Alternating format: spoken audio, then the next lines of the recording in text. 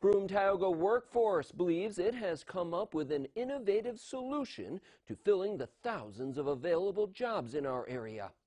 Workforce officials announced today that its Warehouse Opportunity Impact Program has been recognized as Best Collaborative Effort by the Continuing Education Association of New York. The training program graduated 21 people over the past year with guaranteed jobs at either Willow Run Foods, Maine's, or Amrex Chemical Company. Instructors at SUNY Broome provided courses in basic math, basic reading, interpersonal communication skills, and problem solving, and Broome Tioga BOCES hosted the technical training aspects.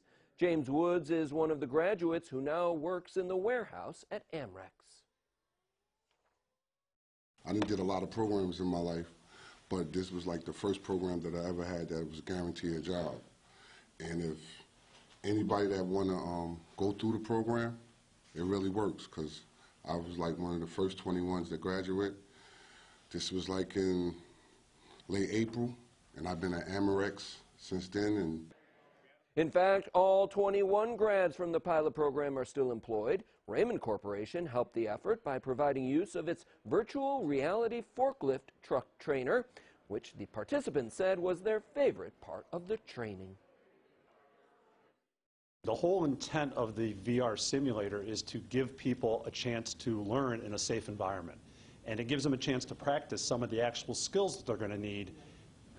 So when they step into the workforce, when they step out onto a truck, they're prepared to drive.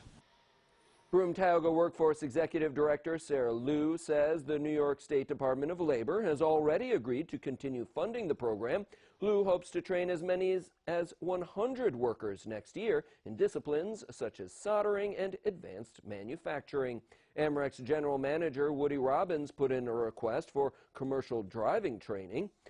Liu says one key aspect was financial assistance from the Community Foundation of South Central New York, which paid for transportation and child care costs for trainees and even work boots.